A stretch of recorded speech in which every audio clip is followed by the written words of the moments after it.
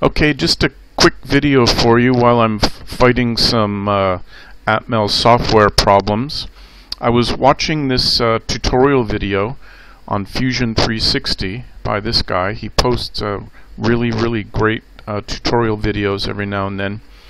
And today he was talking about photogrammetry, which is a technique where you take multiple pictures of an object around from all different angles, and then the software turns it into a 3D manageable object. You can edit it, you can print it out, you can apply texture to it and lighting and make it look beautiful.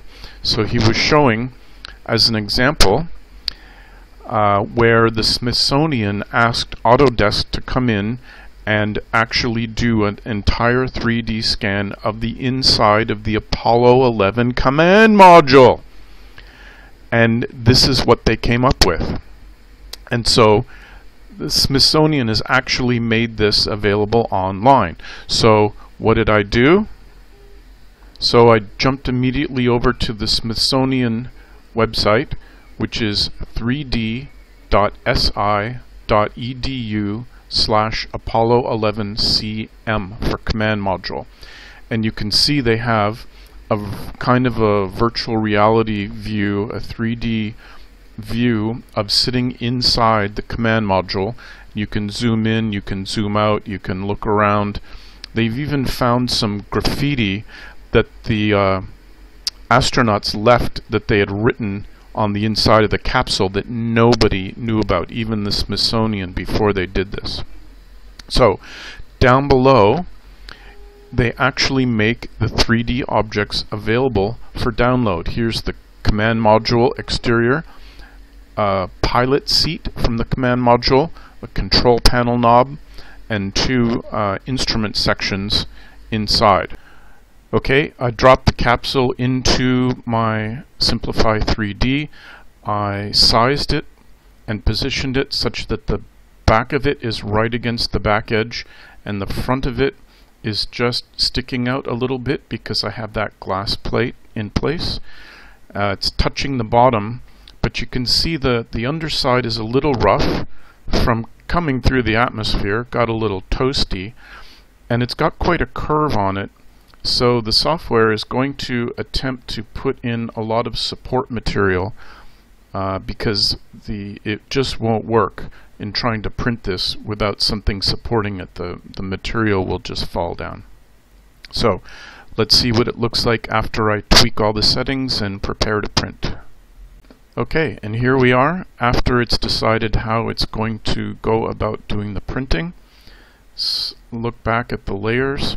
You can see that it's starting to build the cup at the bottom, but it's generated all of this support material to hopefully help the bottom of it print without sagging down. But once we get to this point, everything's good.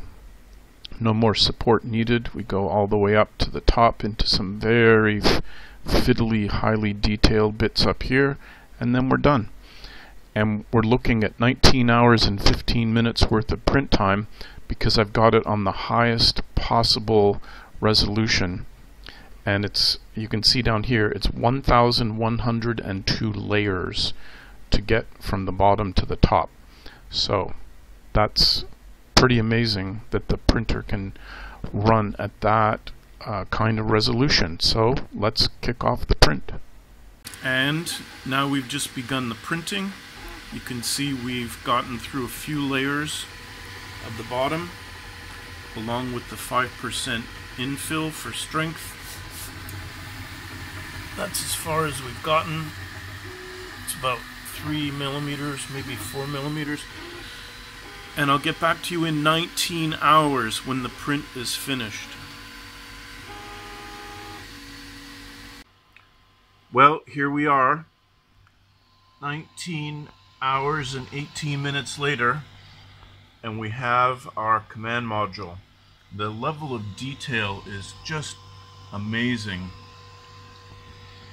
and on the finest print level that the printer can do, the Sorry about the shadow. It's just great. So let me pop it up, clean off the supports, and then I'll figure out how to paint it.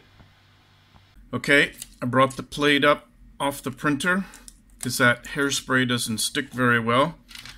Used my pie extraction tool, poppy pop, and it just popped right off. So that's pretty good.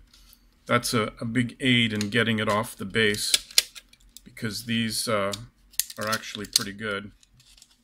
The quality is amazing. I'm really happy with the way and all the detail here.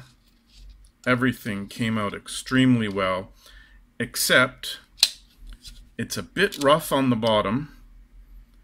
You can see the stringy nature because I spaced these maybe too far apart, and on the top I only specified 4 layers of thickness where it's a terminating surface, and you can kind of see some thin spots right there, and if I use this little flashlight I can actually shine it through, and it's coming all the way through from the bottom through the top. But that's not the worst thing in the world. I am amazed that this bar, which has no support whatsoever, I didn't even notice it in the model, printed perfectly. You can see it's super fragile, but it printed fine. The detail is good up here. Again, it got a little thin in spots, and I'm going to have to do some trimming.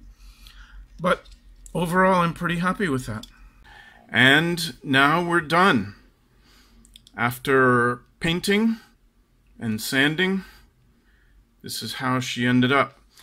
I wanted to capture it in its launch configuration, so it's all nice and shiny and silver and gold, as opposed to after splashdown when it's all charred up, because I do not have the skill to paint this thing with a reasonable charred looking on it. So the bottom was quite difficult. The print was very, very rough, and I spent a lot of time sanding this, and I painted it this kind of pearlescent color, hopefully to catch the ablative surface here on the heat shield. Around the outside, the silver, the windows is good. And the top, I didn't have a lot of reference pictures to work from, so I thought I would go with the gold and a bit of artistic license number 42 with the black highlights. The red ring is actually real. I think it looks good. It was a happy diversion. Oh, and in celebration of this, I watched Apollo 13 last night, and you know what those 2 holes are? That's the urine dump vent.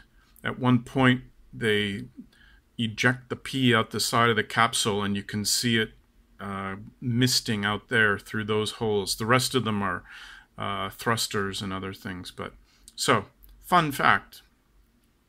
So thanks so much for the inspiration to print this, and it'll look good up on the shelf.